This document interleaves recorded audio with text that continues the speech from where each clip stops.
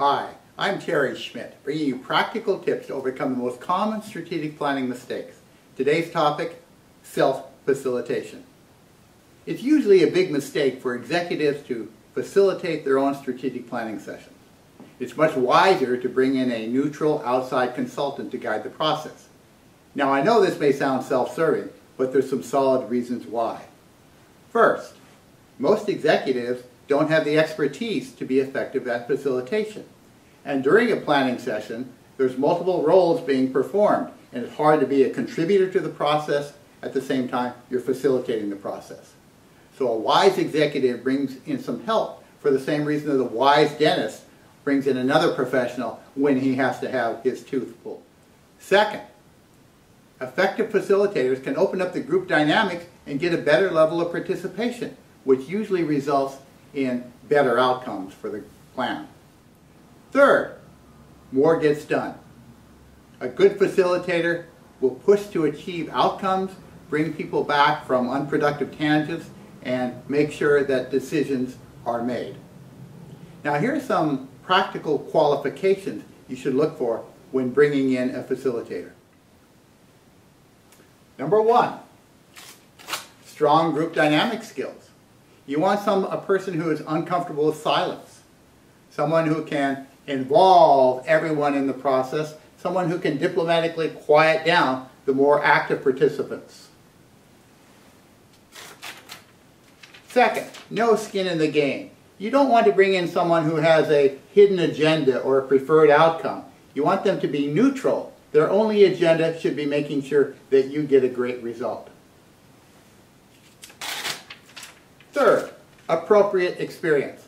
Appropriate experience does not always mean industry experience. In fact, too much industry experience can be a drawback.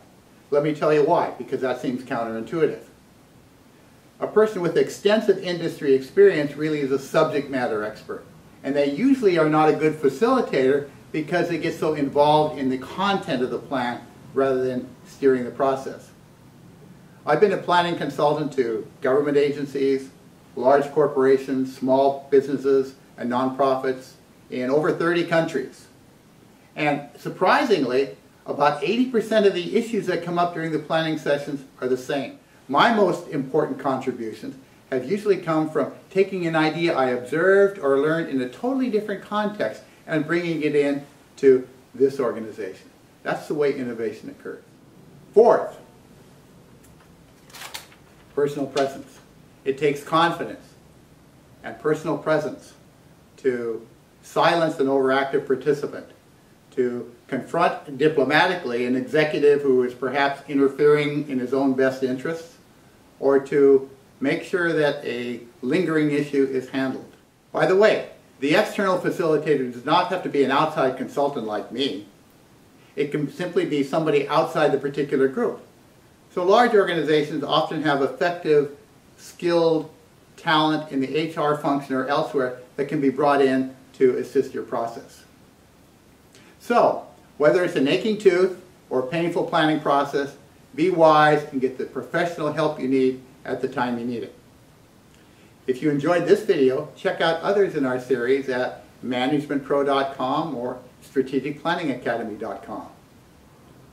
Until next time, remember to think big, plan smart, act fast to get great results.